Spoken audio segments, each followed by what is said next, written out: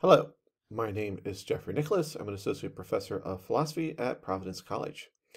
This is the third in a series of lectures on McIntyre's dependent rational animals. In this lecture, I will be covering chapters 2 and 3. This will be the only lecture in which I cover two chapters together. However, the chapters 2 and 3 flow together so smoothly that I thought it was important to capture both within the same lecture.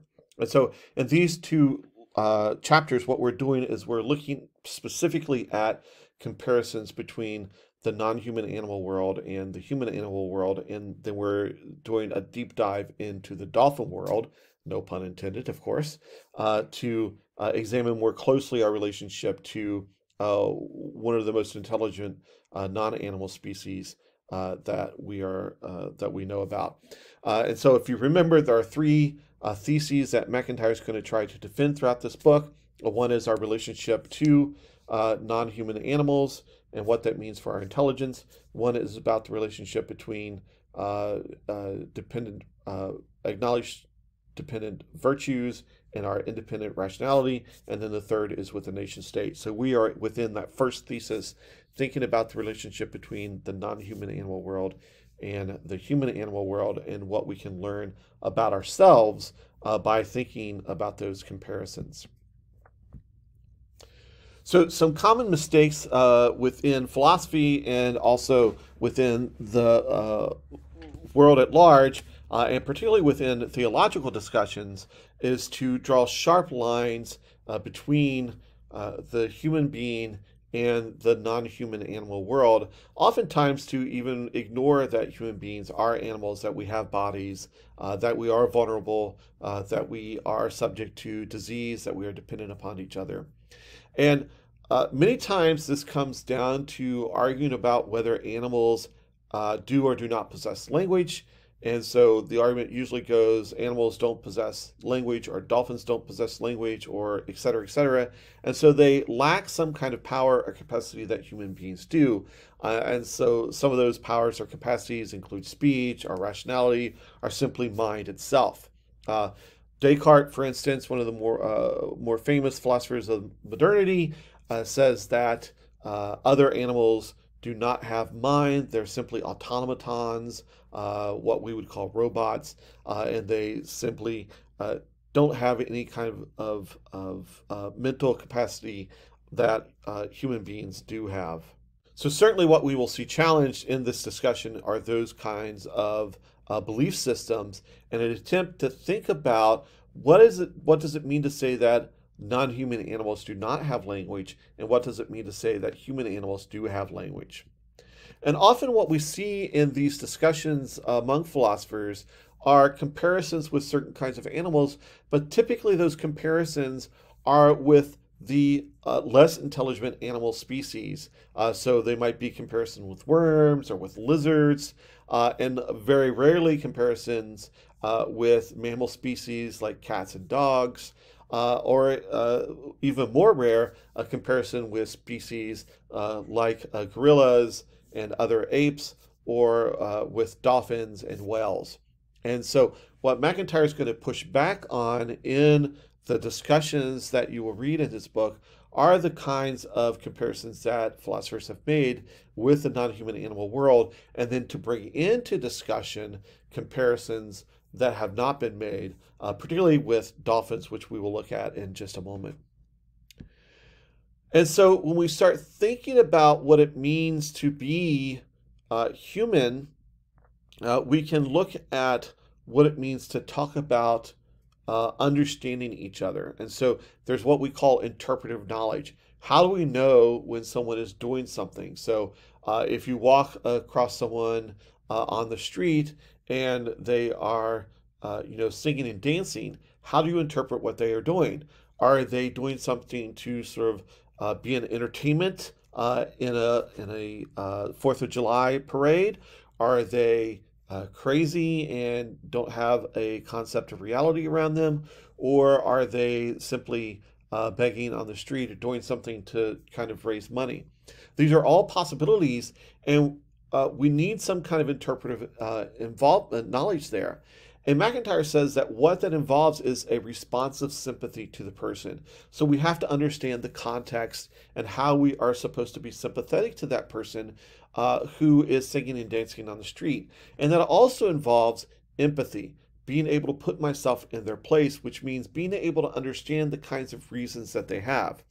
Now, for Descartes, we can not really do that except to think about ourselves doing those sorts of things. And that's why he says that non-human animals simply have behavior and they do not have mind. But when we start to think about what children are doing, right? Children aren't born with an ability to be sympathetic to other or to understand what others are going to be empathetic and to understand their reasonings. And what we do through education is invite the pre-linguistic child into a series of responses and stimuli for understanding it.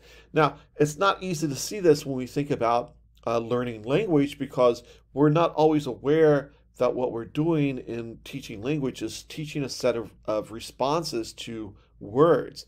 But if we think about teaching a child sign language, certainly what we're doing there is teaching that child certain kinds of responses in certain kinds of situations. Now, if you've raised children, you probably are familiar with certain kinds of experience with a child and teaching a child to talk. I remember, walking to and from the laundry area in my apartment building with my children, and my children looking at this other woman and saying, what is mommy doing there? Or what is that mommy doing? And so understanding that other woman as a mom. And so there's a certain kind of response that's required there. And how do we engage in those interpretations and responses? And so we do this not only with our children, but also with other non-human animals. And so it's only because we participate in some range of responses and recognitions, social responses and social recognitions, that we are able to identify what others are thinking and feeling. And so part of what McIntyre will talk about is training dogs, right? And so what we're doing is we're engaged in a social experience with a dog to learn to recognize and to respond in certain ways to what we're doing. And so here we see the dog shaking hands with presumably its owner, but we don't know, just someone on the street there. Right? And so we need to think the same way. How do we teach a child when to shake a stranger's hand and when to back away from the stranger, right? So these are social responses that are often pre-linguistic, right? A child cannot often say why the child reaches out a hand or why the child does not reach out a hand when learning to interact with strangers. So what philosophy does here is to help us to come up with concepts to understand the practices that we're involved in. And so often philosophers are mistaken when they try to speak about what is happening. And so what McIntyre is going to try to do here is look to the experts, and particularly the experts about dolphin behavior, to understand how we as human animals relate to the non-human animal world. And so it's interesting to do that with dolphins, because there are so many extensive studies of dolphins. And you can find some of these on YouTube or in other areas where you can watch videos about dolphin training. But we also know that dolphins have a similar brain mass to body ratio as do human animals. Dolphins live socially as do human animals. Dolphins have vocal learning that might surprise many of us. Dolphins exhibit similar affections and passions as human beings. Dolphins are one of the few animals that play purposefully and not just engaging in play. And also, they're one of the few animals that interact with human beings, and particularly that initiate that interaction with human beings. And so you can see that in a variety of ways by looking at some of these dolphin studies, but also through your own experience with other animal species, intelligent animal species. Now, the other reason that we want to look at dolphins is because we can talk about dolphins flourishing, right? And so flourishing is going to be the background for much of our discussion throughout this book, right? When we talk about human animals being independent practical reasoners, what we're talking about is human animals as flourishing. And so if we want to understand what our relationship is to non-human animals, we want to understand what those human animals what those non-human animals are doing when they're flourishing. And so flourishing involves certain goals and strategies, right? So pursuing certain kinds of goods, right? And a good is simply what moves an agent to act, right? And so we might be mistaken about what those goods are. We might mistake what it is that we're pursuing, or we might be mistaken that that is our good. And that's something certainly true more of human animals than it is of non-human animal species. But the point here is that animals have these goals that they're pursuing, and that provides the goods for them. And so we can think about the kinds of goals that dolphins have when they're living their flourishing lives, right? And so certainly some of that is to eat, but also some of it is to play and to interact with others and to live socially, okay? And so we want to think about the good and the flourishing of each animal with as understood as a particular member of a particular species. So if we want to think about dolphins having reason, or we want to ascribe reasons to dolphins, we have to understand what kind of goods they're pursuing. And we will do the same thing with humans, right? If we want to understand why a human being is doing something, we want to think about what kind of goods that human being is pursuing.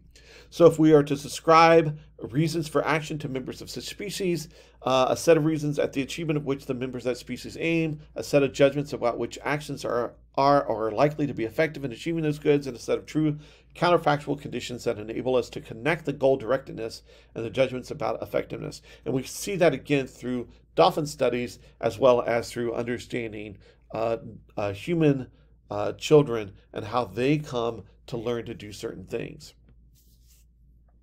So we know through many of these studies that dolphins have particular kinds of capacities, right? And so if you look particularly at the studies by Louis Herman, who has done a lot and with dolphins and understood dolphins, we can see both their performance in the ocean and with human trainers, what kind of perceptual and communication skills that they have, right? And so their ability through echolocation to understand where things are, to perceive that way, but also to communicate with each other and with the human species, provides a certain kind of a set of capacities that are very similar to capacities that human animals have. And so McIntyre wants to think about those capacities and thinking about what is the relationship between the non-human phronesis and the human phronesis. And so I talked before about how phronesis is this practical rationality that we have, and that non-human animals have it too. And so what we're going to look at as we look at non-human animals is what kind of practical rationality they have and what we can find out about the human rationality. And so first we're going to look at what are the features of human languages that we might say animals don't have. And then we're going to look at the arguments that philosophers have made that move from premises about language to conclusions about the inabilities of non-human animals. And then we're going to bring those into question so that we can characterize intelligent activity of dolphins and non-human animals and think about what that might mean for human capacities for reasons. So there's 3 steps to this argument. These 3 steps are going to take place over the next 2 chapters. And we're going to look at language in relationship to non-human animal and how that has been used against the non-human animals, but what we might have left out, or what philosophers have left out in that discussion that mischaracterizes the human animal. Thank you.